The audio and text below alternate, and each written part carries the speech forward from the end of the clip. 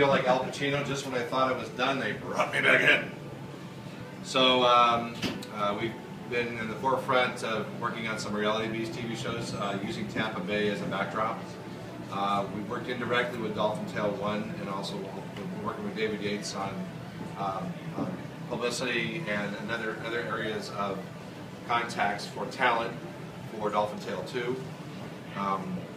Right now I have a couple of projects that are underway that we're working on, some feature films and a few other things. And then right now I also teach some acting classes. I teach group acting classes in Orlando, in Tampa, Palm Harbor, which is north of here, and also in Sarasota.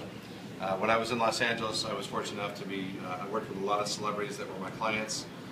Milton Castelis was considered the guru of all of talent, stemming from Jack Nicholson to Michelle Pfeiffer and people like that. And then I started off a lot of the overflow from his class, people like Jeff Conaway, Christopher Lloyd, Tony Danza, Nell Carter, Michael Jeter, and a few others that were some of my clients that I worked with one-on-one and some in group settings.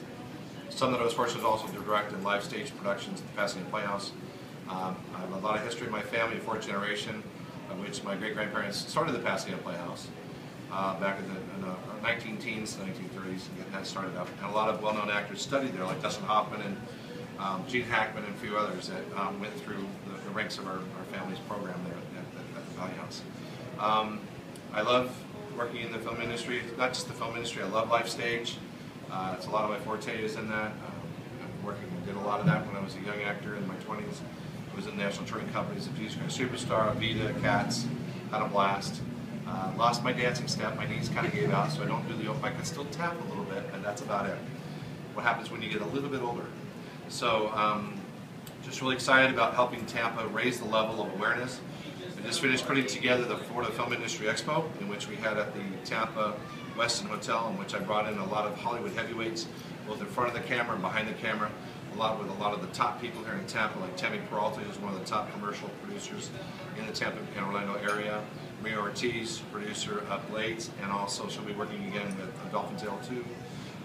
David Yates, again, also the curator of the Clearwater Aquarium, as well as a producer of Dolphin Tale 2, and kind of like the Walt Disney of here in Greater Tampa, Florida area. Been very key gentleman who's been making sure that we don't lose the tax incentives, so that we don't lose the production company's value of wanting to film here in Florida and go to other states.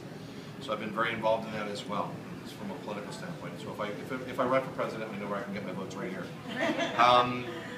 Let's see, and that's just we had. Can I ask you? You yes. have classes. What day are your classes and where? You're kind of touring right now as well. Right. Right now, my classes are all over Florida. So I have Monday nights I do a virtual class with students I have in Boston. Tuesday nights are in Sarasota, Siesta Key. That's usually these are wonderful homes that people have opened up. They wanted me to teach a class in their home, so it's the home of Teresa Moreland. This week will be at the home of Yolanda Dwyer in Lakewood Ranch, and then when Teresa gets back from vacation, we'll be back at home in Siesta Key.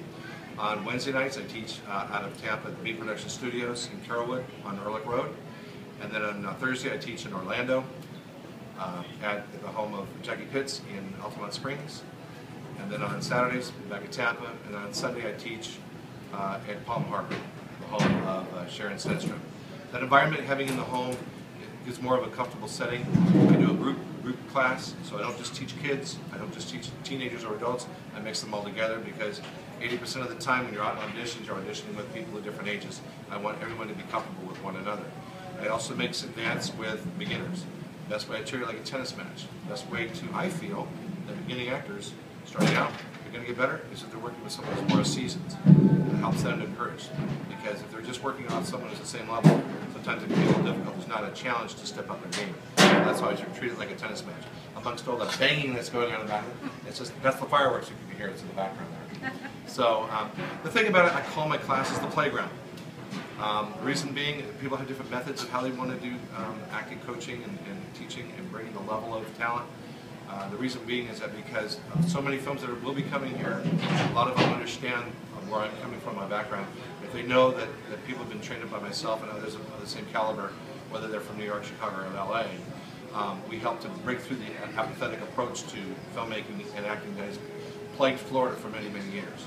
So we're here to bring that level up so that we can have the talent represented both on both sides of the camera. So when they come, they're going to hire more Florida talent. So what is your website?